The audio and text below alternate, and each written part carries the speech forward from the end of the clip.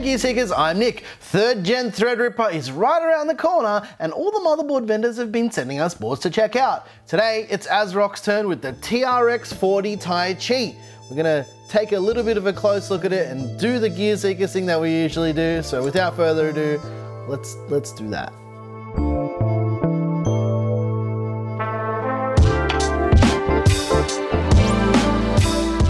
Now these motherboard videos aren't reviews, they're just overviews so you can get an idea of what comes in the box when you buy a brand new motherboard and the feature set of the board, so what's physically on the board. Now we don't do VRM analysis or teardowns because it's just not something that we do here. We feel like there's other channels that do that a lot better than we would, so we don't want to waste your time. With all that said, let's check out the TRX40 Taichi.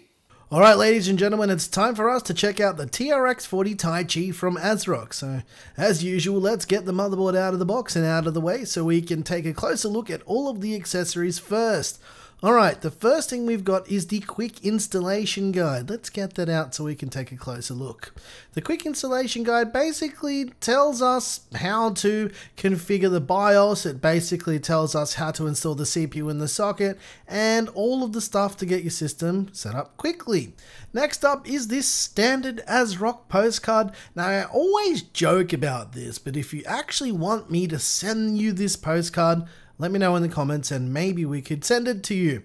Next up is this round circular device. Now the more I talk about this, the more I hope motherboard vendors listen to me and finally give us USB sticks with all motherboards. Yes, give us USB sticks.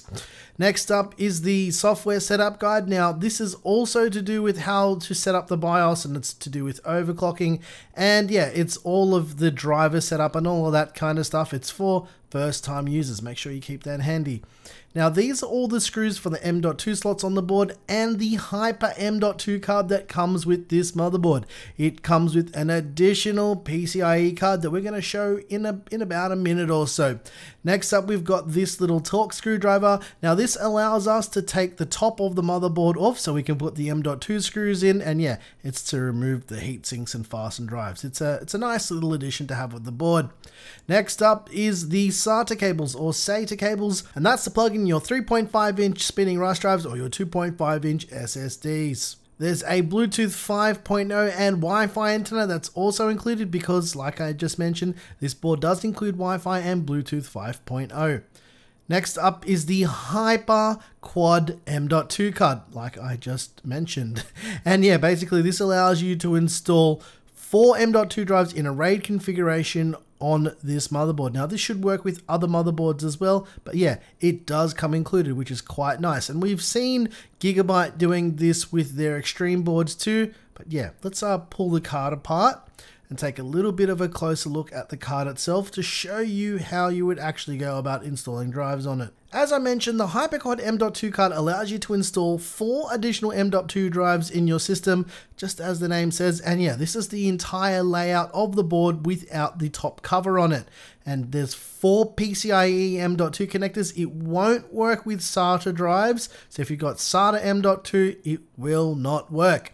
It's also actively cooled with this fan, and there is actually quite a good cooling solution here. It may not appear to be so, and there's also an additional 6-pin PCIe power connector for some extra juice for all of your drives.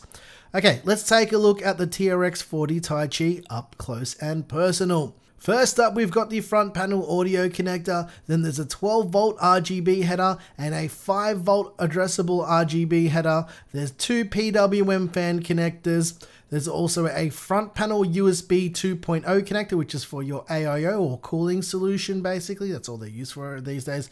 2 SATA connectors, there's a diagnostic LED screen, there's a reset button, a power button, and the front panel connectors for all your lighting and wiring. Next up, there's a USB 3.2 header. There's also 6 SATA or SATA connectors for your 2.5-inch SSDs or your spinning ROS. Another USB 3.2 header, a USB Type-C header, and a 24-pin power connector to send all of that juice to your brand new Threadripper Gen 3 system. There's another 12-volt RGB header and another 5-volt addressable RGB header. There's another PWM fan connector and an 8-pin EPS power connector for the CPU. Now, if you take a look across the top of the board, you will notice there is an overkill actively cooled VRM heatsink, and another EPS power connector to the right hand side of that, or to the left hand side if you're looking at the board from a top down view. Because this is a TRX40 board, everything on this motherboard is PCIe Gen 4, because the Threadripper Gen 3 chips have 72 PCIe lanes. Alright, let's speed it up and take the top covers off with that included Torx screwdriver so we can see the M.2 slots. As I mentioned, there are two M.2 slots on this board. There's one to the left and there's also one to the right. Because this is TRX40 and much like X570, the chipset is also actively cooled. And yeah, that is the fan for the active cooling. This board also supports quad channel DDR4 memory, and it uses a standard STRX4 socket like every other TRX40 board on the market. Now, the thing about this socket is it's not compatible with first and second gen Threadripper CPUs. It appears to have the same cooler mounting, but the socket layout is completely different to accommodate for PCIe Gen 4. And because it's 2019 and everybody loves to talk about VRMs, the TRX40 Taichi has a 16-phase digital VRM. And as you can see here, the cooling is more than adequate. There is a heat pipe connecting two giant heat sinks, and the top heat sink is actively cooled, as I showed a little bit earlier. And if we flip the board over to the other side, you'll notice it's got a mainly full cover back plate. It's also got RGB along the bottom edge of the board too. Well, if you're looking at it from the other way, it's along the right hand edge of the board. For the rear I/O, there is the Wi-Fi and Bluetooth 5.0 connectors. There's a BIOS flashback button. There's gigabit Ethernet and USB 3.2 ports and a PS2 port. There's a USB Type-C port. There's 2.5 gigabit Ethernet, as well as some more USB 3.2 ports and 7.1 digital surround sound with that included integrated I/O shield. Alright, let's do some cinematic stuff.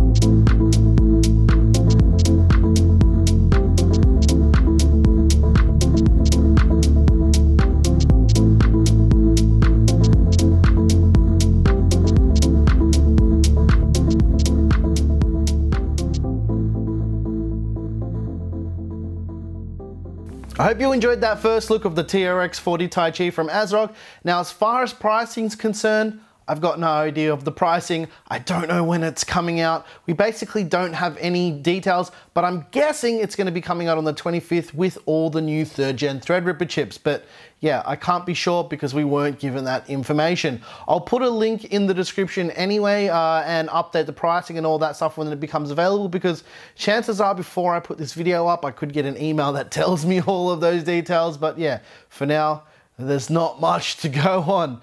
If you like this video, please like and subscribe. If you don't like this video, you know what to do, and tell us what you hated about it. Once again, thank you so very much for watching. I'm your boy Nick with Gear Seekers. You pick, we seek. And can I just talk about one feature on this board that was kind of surprising when I took it out of the box? Look at the VRM cooling. It's a pretty, yeah, good thanks. It's crazy, right? Thanks for watching.